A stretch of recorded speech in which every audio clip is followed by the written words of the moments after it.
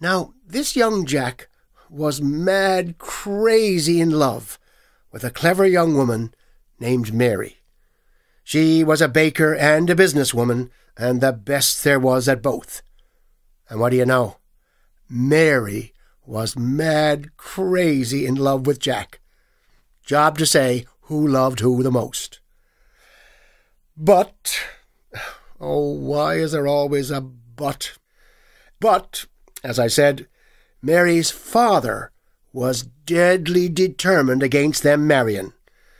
And, those buts are often followed by ands, and, as I said, since Mary's father was the stubbornest man who ever drew breath, the two young lovyers ran away to the land of Thieves, where they got married.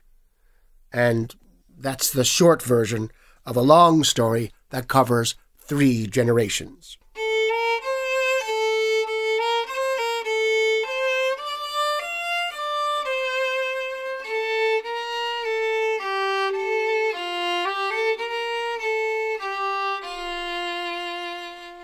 Now, for a wedding present, Jack gave Mary a silver hair clasp with a red ruby in it that had once belonged to his beloved Aunt Bridget.